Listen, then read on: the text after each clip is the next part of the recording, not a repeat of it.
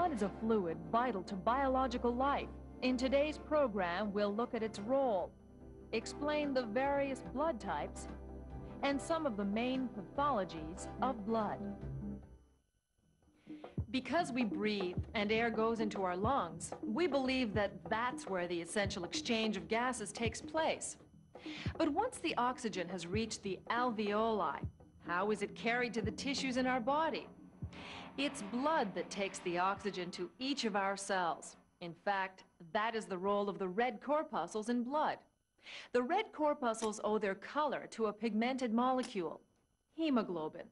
This protein contains an atom of iron and has the property of creating reversible links with oxygen. Hemoglobin is a lot like chlorophyll, which is present in vast amounts in plants and responsible for their green color. In fact, the structure of both these molecules is very much the same. It is even thought to be the ancestor of hemoglobin in the evolutionary chain of life on Earth. Transporting oxygen is not blood's only function.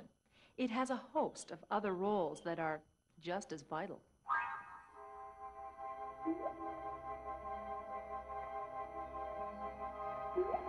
For all members of the animal kingdom, blood is the sap of life.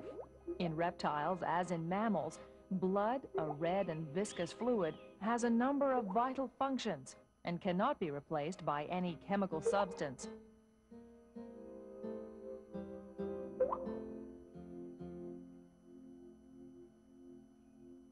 Blood is the river that irrigates and feeds the continent of the human body.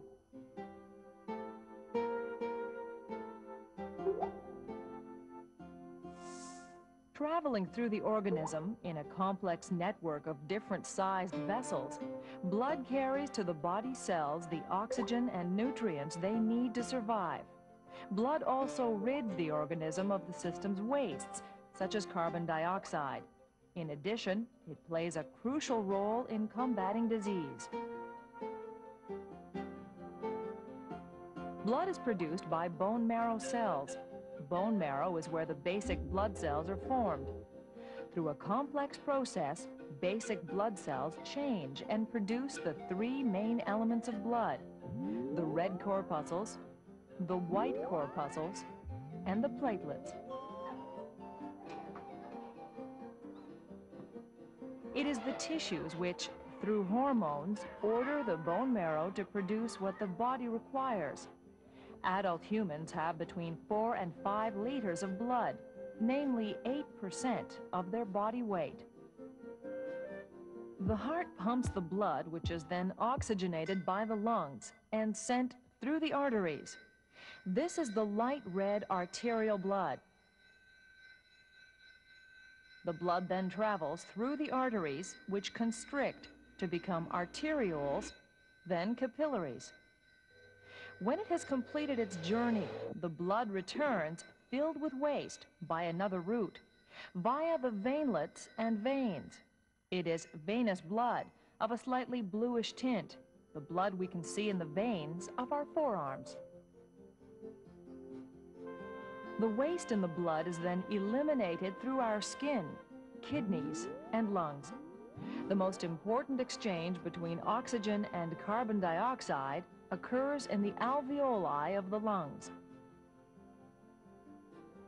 Blood is chiefly composed of a yellowish fluid that serves as a solvent for the elements in it. That fluid, which accounts for more than half of blood's volume, is called plasma. Plasma, which is 92% water, contains the organism's nutrients, proteins, fats, mineral salts, etc. Plasma also contains the three main components of blood: the red cells, white cells, and platelets. Red cells, or corpuscles, are minute flexible sacs which carry oxygen. The sacs are in the shape of small discs, 0.02 of a millimeter across, and live for about 120 days. Each drop of blood contains approximately 5 million red cells. If you were to put all of an adult person's red cells in a row, you would get a chain some 50,000 kilometers long that would circle the Earth 1.5 times. During their short lifespan, red cells make the trip between the lungs and body tissues roughly 75,000 times. At the end of their life, the red cells return to the bone marrow where they are destroyed. For red cells, bone marrow not only constitutes their place of birth and an incubator, it is also their cemetery. Red cells consist of water and a red protein, hemoglobin. Hemoglobin is what gives blood its red color. It is also the substance on which 97% of the oxygen intended for the tissues settles. The remainder of the oxygen is dissolved in the plasma. The number of red blood cells in a person can vary from one geographical region to another. For instance, in the Himalayas, people living in high-altitude regions have adapted to the scarcity of oxygen by developing more red blood cells than people living in the plains. Beyond an altitude of 6,000 meters, the red cell count in humans increases by 50%. Blood also possesses its own army to defend against intruders. The army is made up of white cells called leukocytes. These bodyguards of the organism are divided into 5 categories, each one assigned different duties. Some white cells can travel up the bloodstream and pierce the walls of cells to attack an intruder. Leukocytes outweigh red blood cells 1,000 to 1 and combat not only viruses and other infectious agents, but also environmental pollutants which end up in our blood. As for the platelets, they are tiny cell entities which make blood clot. They are like minute plugs that seal ruptures in blood vessels. Brought together in a single substance, all these components constitute life's essential fluid.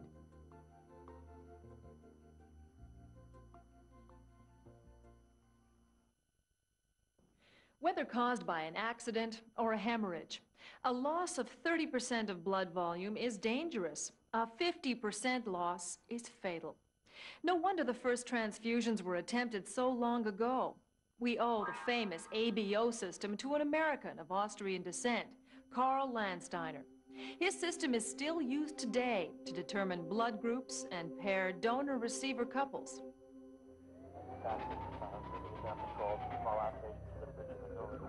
No blood, no life. A loss of too much blood as a result of an accident or injury spells death. It is not surprising, then, that the blood transfusion came into being.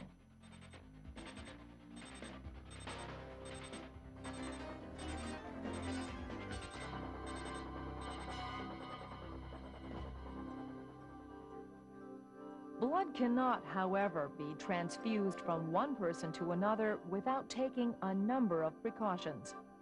Indeed, there may be, between two people, an incompatibility of some of the elements in their bloods, which could cause rejection in the receiver. Rejection causes hemolysis, that is, the destruction of the red blood cells. This can prove fatal. To make blood transfusions safe, blood types or groups were determined.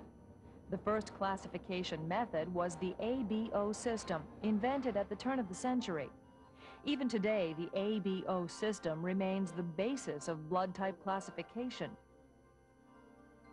All human beings are necessarily either of blood type A, B, AB, or O. These blood groups correspond to the names of antigens red blood cells may carry. Red cells may carry 1 or 2 of these antigens, or none at all, in which case the blood type is O. To complicate matters, antigens must be paired to antibodies opposed to the antigens the organism lacks in order to confirm blood type. For example, to belong to blood type A, you have to have both the A antigen and the anti-B antibody, whereas to belong to type B, you need the B antigen and the anti-A antibody. People without A or B antigens, but with their opposite antibodies, belong to type O.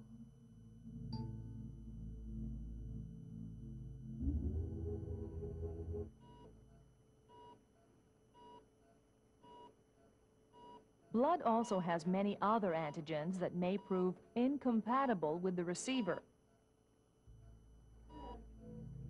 Most humans, for instance, have the rhesus antigen. Bearers of this antigen are called Rh positive, and the others Rh negative. The ABO system combined with the rhesus factor, positive or negative, make up the classification system used today.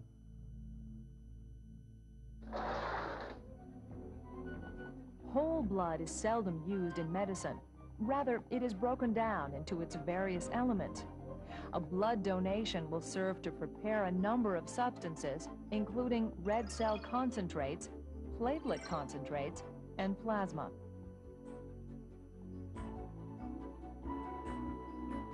Blood is mainly broken down by centrifugal force. This procedure breaks the blood down in such a way that plasma is obtained in the upper part of the test tube, followed by a thin layer of white cells in the middle and a concentrate of red cells at the bottom. The platelets form a very fine layer above the red cells. Other blood elements, such as albumin, a protein that regulates blood pressure, can also be obtained. Each product has its own specific therapeutic properties. White blood cells, however, are seldom preserved, as they have almost no medical application. Every donation of blood must, of course, be tested, not only to be classified, but also to avoid transmitting certain diseases.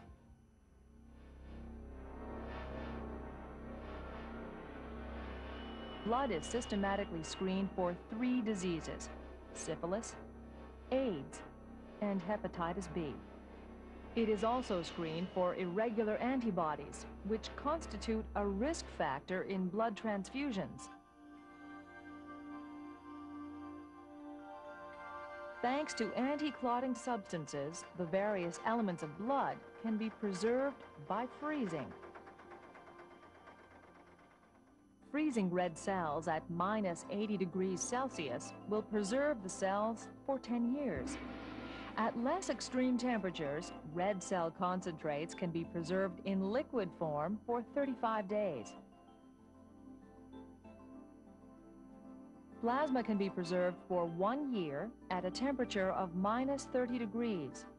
The platelets must be made within 6 hours after the donation and can be preserved at room temperature for 5 days. Blood regenerates quickly, so an adult can safely give 450 milliliters of blood every 2 months. Bone marrow makes new red cells within 5 days. To avoid risk of rejection and to make up for often precariously low blood banks, doctors are increasingly suggesting transfusions of the patient's own blood. This means that a few weeks prior to surgery, patients donate their own blood for a transfusion they may need during the operation. This is one of the safest ways to avoid virus transmission and is likely to become increasingly popular in the coming years.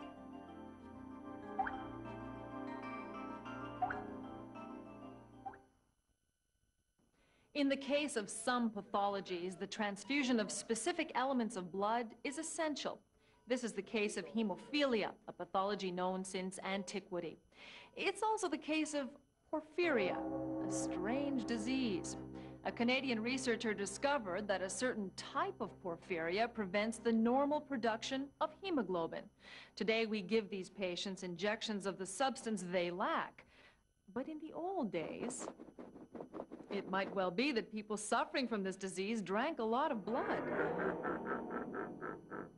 We are within a hair of scientifically rewriting the story of Dracula. There are many blood diseases, but not all of them are quite so gruesome.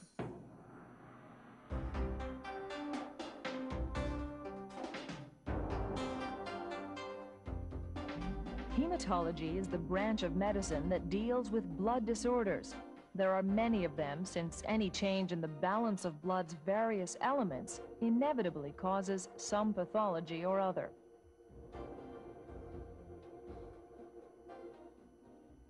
Anemia is probably one of the most common blood diseases. It is a weakening of the blood caused by a reduction of one or several elements. Usually, it is the red cells that are lacking, or their main component, hemoglobin, which is high in iron. The symptoms of anemia are overall fatigue and breathlessness. In fact, the organism is trying to compensate for the scarcity of oxygen reaching the tissue cells. Depending on the nature and seriousness of the case, anemia is treated by making up for the lacking element through dietary supplements or a transfusion. Hemophilia, which is rarer, is a hereditary disorder of the blood due to the absence of certain coagulation factors, among which is factor VIII, a protein in plasma. Without these coagulants, the slightest cut, the slightest internal injury, causes prolonged bleeding, since the blood does not clot.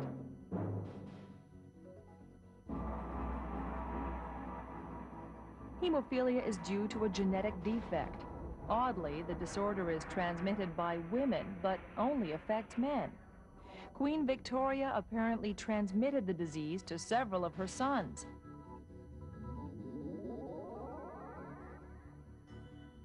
If a hemophiliac has children, his male descendants will be normal, but his daughters will carry the disease. Currently, the only treatment for hemophilia is an intravenous injection of factor VIII, obtained by breaking down the blood. An incredible amount of blood is required to obtain enough factor VIII to treat hemophilia. Recently, however, researchers have managed to synthesize the protein factor VIII. Clinical tests are ongoing. But the worst blood disorder by far is leukemia. The name leukemia groups, in fact, several types of blood cancer. Like all cancers, leukemia is caused by an uncontrollable multiplication of certain cells. In leukemia, it is the white blood cells which suddenly begin to proliferate at an amazing pace. Overproduction by the bone marrow of these white cells suppresses the production of normal white cells, red cells, and platelets. That's why leukemia is usually accompanied by anemia and a platelet deficiency, recognizable by blue spots on the victim's body. To fight leukemia, doctors have to resort to drastic lengths: radiation therapy, or the injection of chemical substances, chemotherapy. But both these treatments present a disadvantage. They attack all cells which reproduce quickly, including the healthy cells in bone marrow, which produces blood. To enable the organism to withstand heavy doses of radiation and chemotherapy, doctors are now transplanting bone marrow. A bone marrow transplant involves first withdrawing healthy bone marrow from a compatible donor, usually a brother or sister.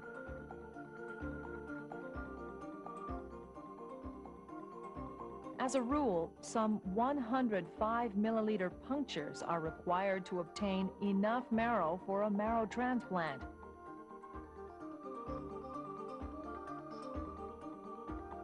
The marrow is then injected into the patient intravenously.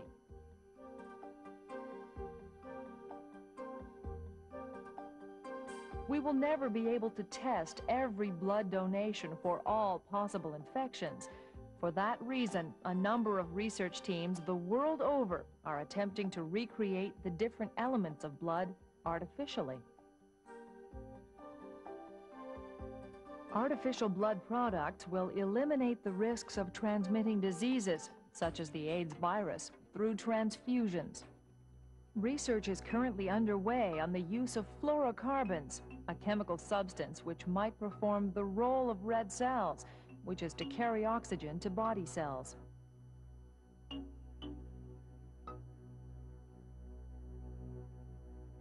Other researchers are concentrating on recreating hemoglobin from animal cells, on which human genes have been transplanted. No matter how promising all this research seems, the worldwide demand for blood products is so great that it is unlikely we will ever be able to do without donors. For the future, scientists predict the end of the blood transfusion. Patients will be given shots of blood substitutes made from genetic mutations, bacterial cultures, chemical syntheses. The research is well underway. However, there will always be instances when the only thing to hit the spot will be a good pint of blood.